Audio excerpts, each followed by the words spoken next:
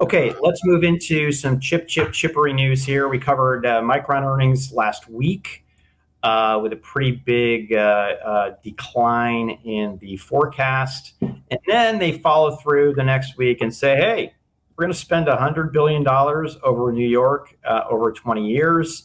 Screw you, Texas. We don't need you. Take you and your horse a packing. Yeah, well, I don't have a horse, but you have several. So can I borrow one? Sure. Time, buddy. But anytime, I don't think I can ride. I would be thrown off the back. So I'd love to see you ride. I'd get that on video and put it up there on the YouTube. I'll be my 6 shooters on my hip, but that's Texas, buddy. Listen, this is just a continuation of the announcements that we're getting. New York, for whatever reason, is becoming a little bit of like the next Silicon Valley. I don't know, Pat, but we got Global Foundries, we got IBM Research, and now we've got Micron building mega fabs, $100 billion 20-year commitment with a $20 billion phase one. Talk about a big commitment to New York. Now, to the credit of the state, Pat, there must be some serious tax breaks in this deal. Like, because we obviously know right now no company is going to commit to any major project, whether that was Intel going to Ohio or this in New York, if the tax situation isn't going to be beneficial to them. Having said that, though, I mean, look, this is a really important continuation of taking what happened with the passage of the CHIPS and Science Act and making bigger commitments. Oh, Pat, by the way, tax break, it's $5.5 billion of incentives. So it's not inconsequential, and I'm not sure that's going to be all of it, but that's what they're saying is going to be in terms of incentives. You and I have talked a lot about Micron, and obviously the company has come out with some softer guidance, slowing numbers. The company had an incredible run during the pandemic, and guess what? This is literally the same thing we just talked about with AMD. Micron makes memory, which is tied directly to compute. There's a very strong correlation: more compute, more memory, and they have a pretty significant business tied to the PC. And so when you have a big decline in PC, so you'll see those numbers, you can be certain that it's going to be a decline for Micron.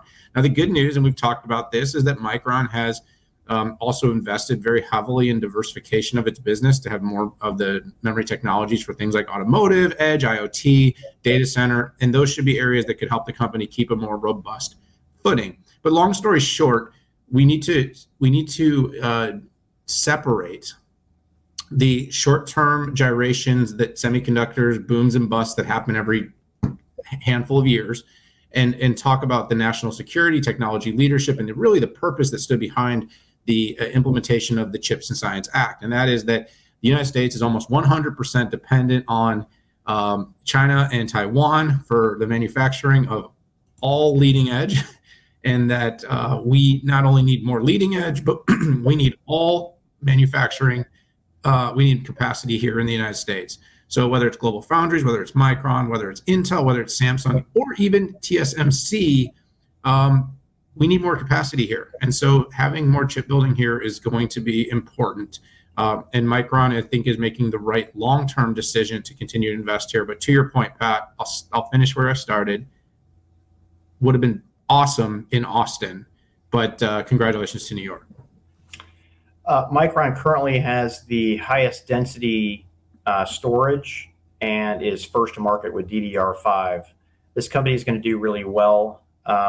Just like logic in chips, leading in transitions is a big deal. And whether it's memory, whether it's storage, whether it's things like CXL, Micron is leading in those areas over Samsung and Hynix. Challenges, though, I mean, I would say the biggest challenge and the biggest threat, I would say at the low end of the margin spectrum, is the new Chinese manufacturers that are standing up and building a bunch of memory. There was an interesting rumor about Apple, who is going to start buying its memory from Chinese manufacturers for its iPhone. Wave that flag, Apple. Anyways, I was very skeptical that Micron would have landed in Texas because their arch rival, Samsung, committed to $200 billion in 11 cities in Texas over 2 decades. And Daniel, don't you love? We should put out a number about what we think we're going to do in 2 decades, and forecast that and put that out there. Yes, But and I want immediate valuation and possibly even some liquidity based upon it. exactly. Pay me up front for it, please. Give me But 10%.